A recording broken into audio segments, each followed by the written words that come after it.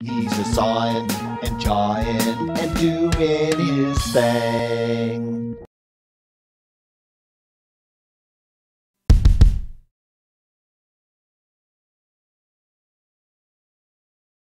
Hey Woodworkers, I'm your buddy Dave. Welcome back to the Saws and Jaws Workshop. This is episode 2 where we're going to be getting jiggy with it, yo. And we're going to focus on 5 key table saw jigs. That's right, over the next 5 episodes, we're going to look at 1 key jig per episode, and we're going to show you how these jigs elevate the performance of your table saw to something you didn't think possible. So starting with episode 2, we're going to take a look at the table saw Crosscut Sled. And I can't wait to show you how that bad boy is going to rock your world, baby. So let's start making some sawdust and get right into that. Okay, hey Woodworkers, we're back. And the first jig we're going to demonstrate in this segment is the Crosscut Sled. Now, if the table saw is the heart of my shop, this jig is certainly my pacemaker. Because, you know what, without it, I would die. Because it is so handy. And at what it does, and what it does is to cut off wood at a beautiful and crisp 90-degree angle, and that is an important angle in woodworking, as you all know. The jig itself is made out of a lot of the material that we talked about. You can see the jig deck here is made out of a 3/4 inch Baltic birch plywood.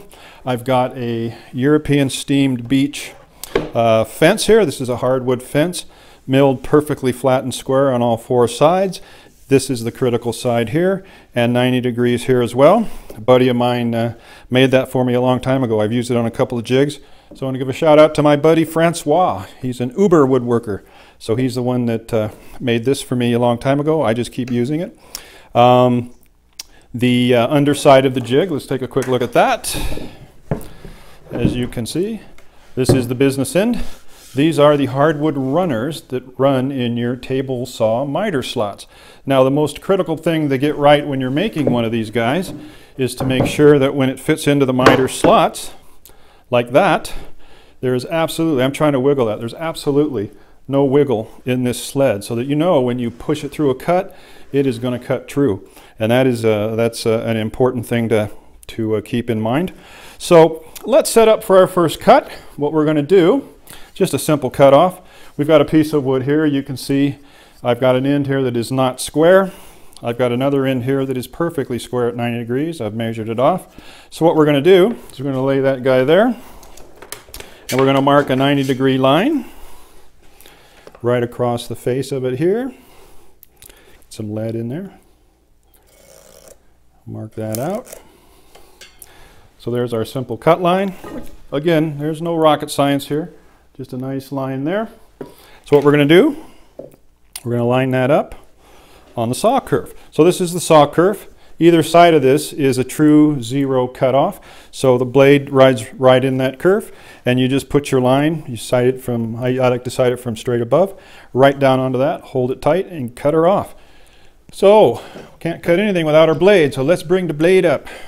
Dun, dun, dun. And I like to have, I don't know, 1 gullet of the blade sticking up out of there like that. I'll tighten it down, make sure the blade doesn't wobble. So let's take a look at that. That setup looks good. So now we're gonna do the cross cuts. It's going to get a little loud, and I'm not going to talk. Here we go.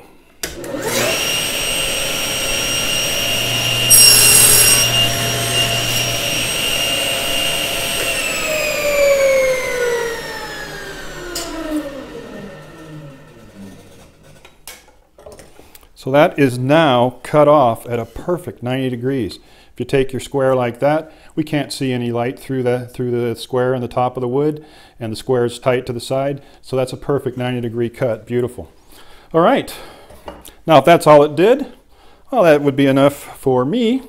But we're going to extend the jig. So a good jig lets you extend it, lets you add other pieces onto it, in other words.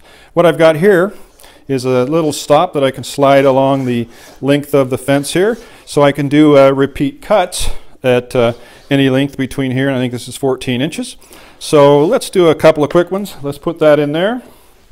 And again, this forms 90 degrees to the fence, so that the wood sits in there snugly at 90.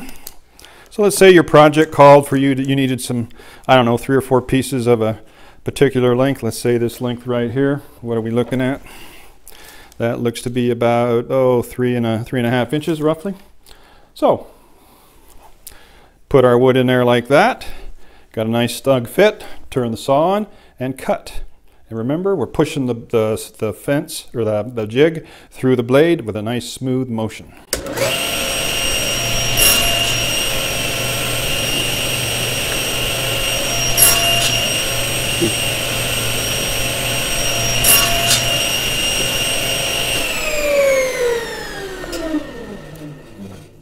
So right there are 3 pieces cut off all perfectly at the same length.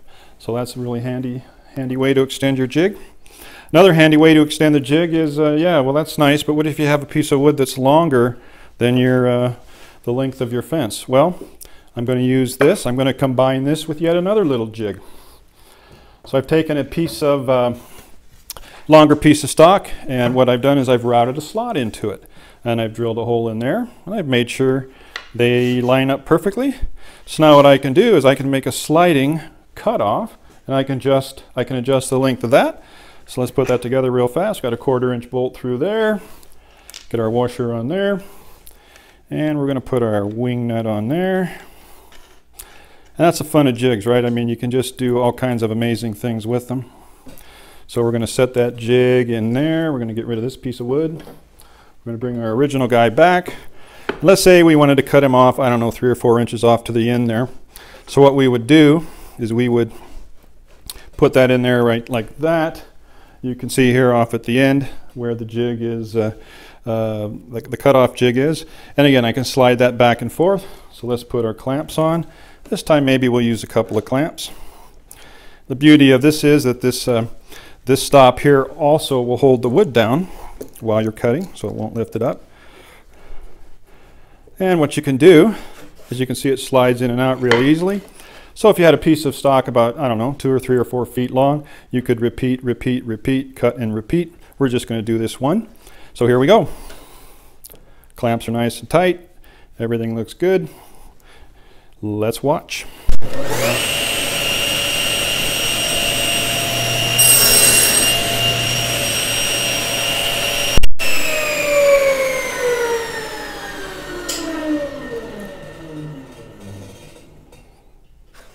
And there again, we've got a perfect 90-degree cut on this guy. And I don't know, if you were making a lot of, say, slats for a bed, you could really cut the slots off very quickly.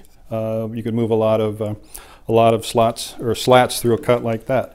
So that's the Crosscut Sled. Again, a really, really handy beast. This is my version of it. There are as many different types of Crosscut Sleds as there probably are stars in the universe. But this one works for me. I love it. I've had it for a while now, and I don't plan on changing it. So as you can see, we've extended it, we've added more functionality to it, and we've made it a pretty useful tool for the table saw. So that's it for this jig.